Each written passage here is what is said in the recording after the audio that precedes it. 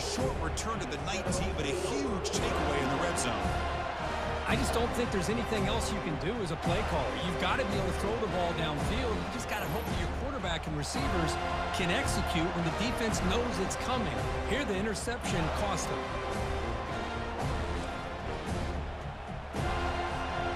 So with the lead secure here, it's time to just take a knee, run out the clock, and plan the victory celebration. And that'll do it. We have a national champion. Well, this was an intriguing matchup coming in. We weren't sure which way it was going to go. Kirk, what do you think made the difference today? Well, I think it's the critical moments, the third downs, the red zones, the turnover margin. Those are the areas you're usually going to see the difference in a close game. And today they were able to come up on top in a lot of those aspects of the game. Well, that's going to do it for us and wrap up another outstanding season of college football.